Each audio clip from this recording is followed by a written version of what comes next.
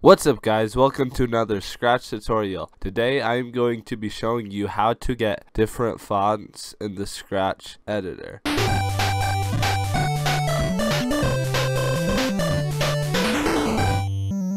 So currently in Scratch you only have 6 fonts. You have this font, this font, this font, this font, this font, and this font. And they are called Dongle, Gloria, Helvetica, Marker, Mystery, and Scratch. And let's be honest, they're not the most graphically appealing things out there. So how do you get vector font in Scratch? Well, what you do is go on Google and look up Google drawings, and then you click the top one and you have to be logged into your Google account. Then what you can do is you just type something like vector font, yeah, and then you can change the color, the boldness, everything, and you have all these different fonts here. And then if you want more fonts, you can actually look up some, and there's a very vast library of cool fonts that you can use.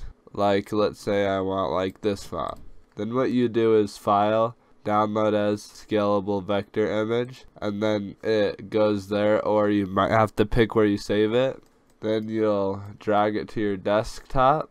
Then you'll go back to your Scratch project. Now what you are going to do is do upload costume from file. Go down, find it, click on it. Then it should be there. Now what you're going to do is click ungroup.